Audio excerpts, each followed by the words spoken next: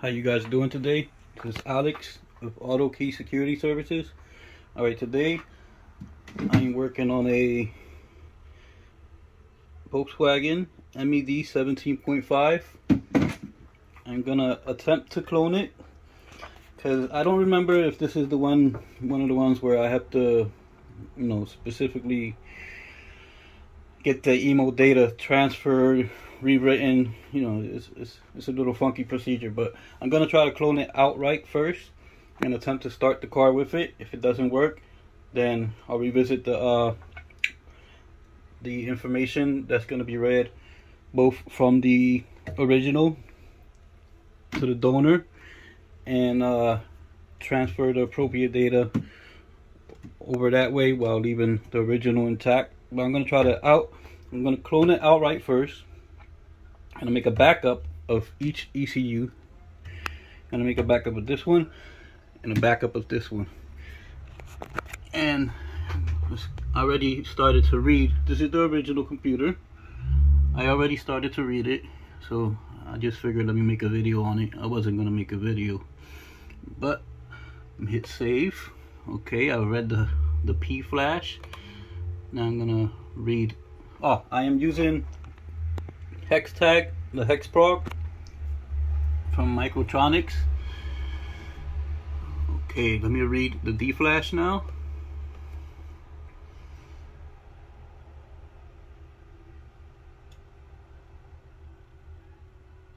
Just like that. Nice, right? Alright, I'm gonna save that.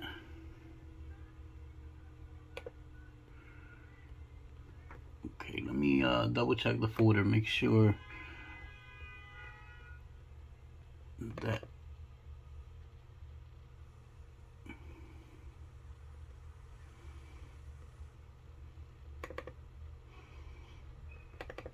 okay, all three files are there. The backup, I made a backup first, and then I read the D flash and the P flash. Okay, give me 1 second. I'm going to hook up this ECM now and read it, back it up, and then start transferring data. I'll be right back once everything is wired up. Okay, I have the donor hooked up now. I'm currently doing a backup. Okay, I'm going to save that under, back to Volkswagen EOS, and I'll put new folder.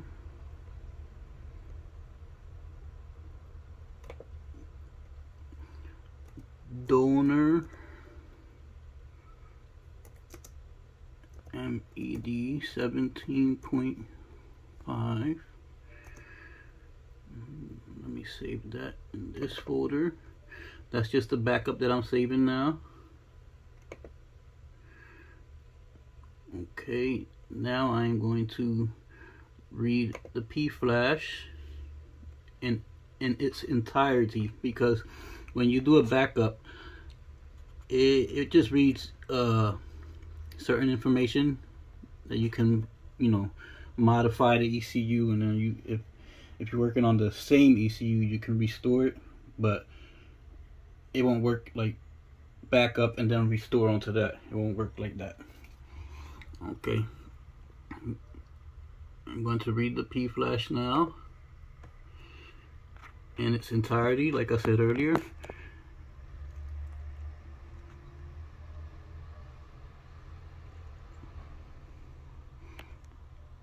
And I'll be back when it's almost finishing. Okay, I just finished reading the flash. I'm gonna save it into my donor folder.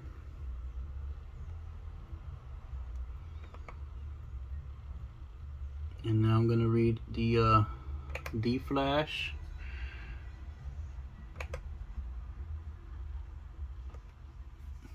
This reads fast, the D flash.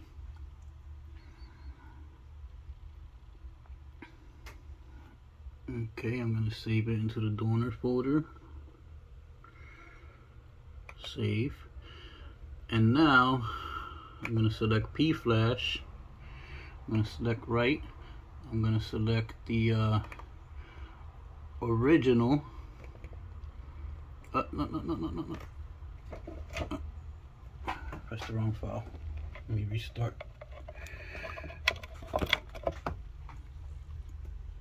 Okay, let's do this again because I pressed the wrong file.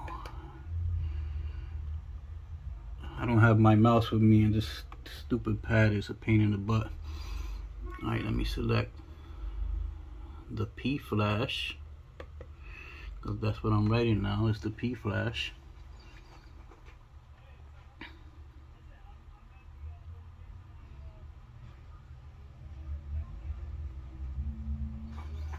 Okay, now I'm gonna select the D flash.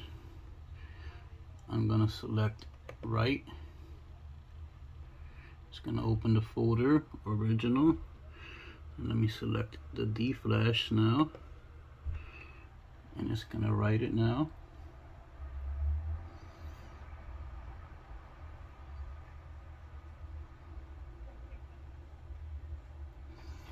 Okay. Now let's power it down.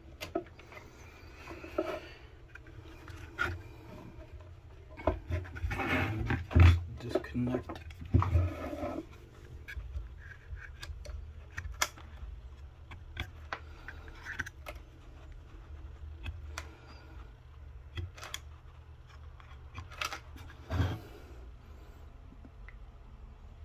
And check the pins. All the pins look straight. This is my little office where I do the majority of my work. It's for when I'm soldering, micro soldering. I use the microscope in the TV.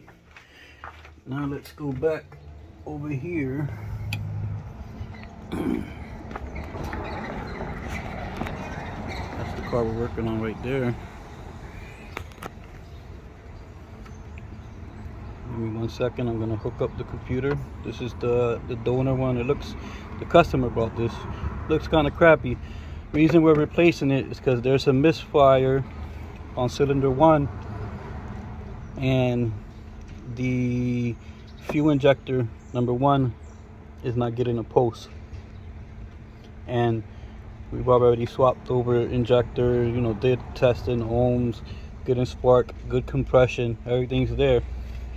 So fuels don't what we're suspecting. So I'm gonna hook it up. I'll be back momentarily and I try to start the car.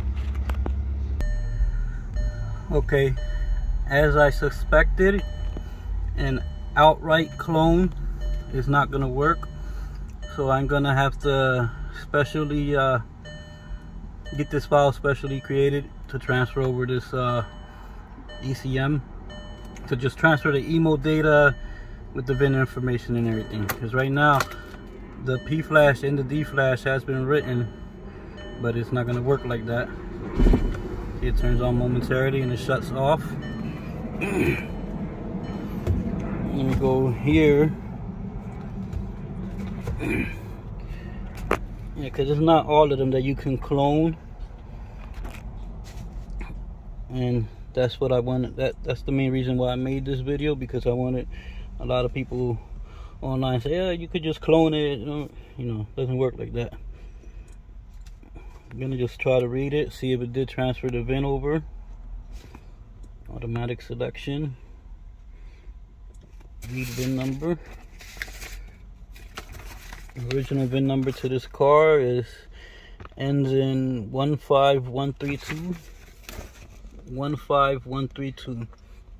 Okay, so I did transfer all that information over. So I'm gonna have to modify. It is the I'll show you guys once I have the file ready. Well, I'm not going to show you the areas that have to be modified, but I'm just going to give you a quick example. Let me start the engine control module. And it's going to be something about the security data doesn't match, because this has to be emulated, because I think this is one of the computers that has the the OTP one-time programming, so certain parts of the memory can only be written once, but we can get it emulated. We can write the software in a certain way to emulate it, to make it think that it hasn't been modified when it's been modified. If you understand what I'm saying, like we'll just jump the address that it looks for and put the information somewhere else, and then the code and stuff.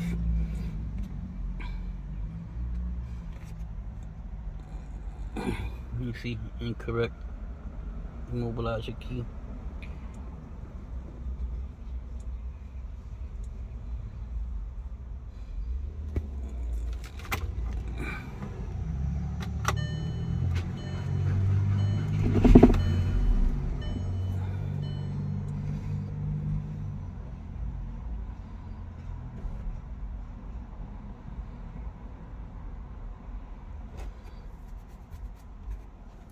I just want to show you guys this, that's all. You see the control module faulty is because the different data that's been written, but we're gonna resolve this in a little later, because I have to do this at nighttime at home where I have all my other software. So I'll be back. Okay, so I'm gonna show y'all now exactly what I did to get this working. I used my VVDI2. You go to special functions, MED17 dump 2. Okay, I already have everything saved, but I'm just gonna do this again. You load the original P flash, and you load the original D flash, right? Then you hit decode.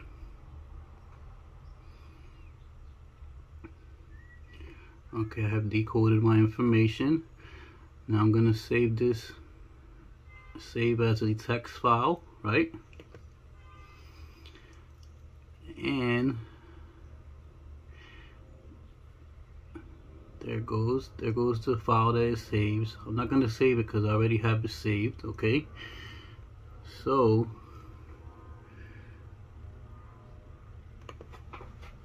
then once you save the original data file, you go again, you load your donor.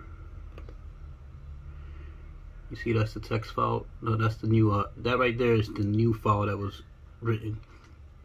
Okay, I'm gonna load my donor P flash, my donor D flash, and I am going to hit allow user. Now, you see, pay attention to the information. You see the information. That's the let me decode it.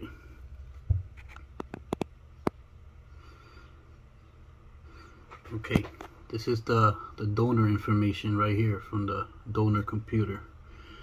Now what I want to do is load from text.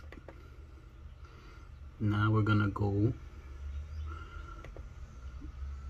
back to the original. Remember the original text file, original data file. Okay, now you see the information has changed to the immo data from the original ECM. Okay, you see that right there, it's all there. Then you're gonna save to a new EEPROM dump, and you see new Volkswagen blah blah blah. I'm gonna go back to my donor folder,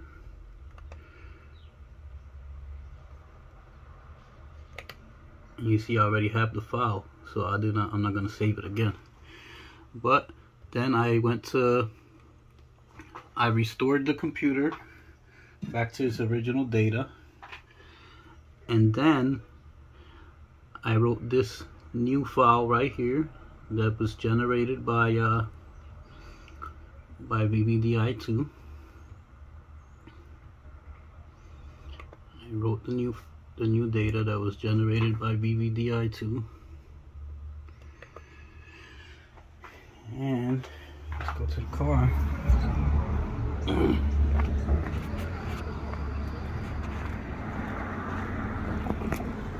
Here's the car right here. This is the donor computer that it didn't start earlier. Remember, it said safe mode. Okay. Yeah.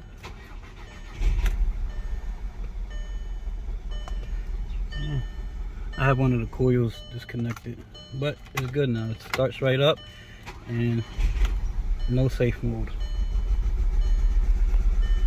If any of you guys run into this problem, you know what you gotta do. Thank you for watching. Autokey Security Services.